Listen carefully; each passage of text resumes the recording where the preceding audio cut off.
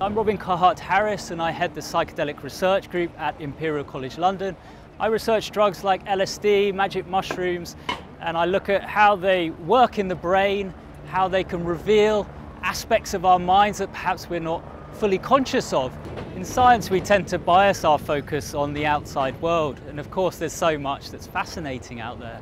But my own view is that there is as much, if not more, that's fresh, that's left to be discovered in our own minds. I also look at how these drugs can be applied. Specifically, I look at how they may be used to treat mental illnesses like depression. So come and hear me speak about these things at New Scientist Live in London in September.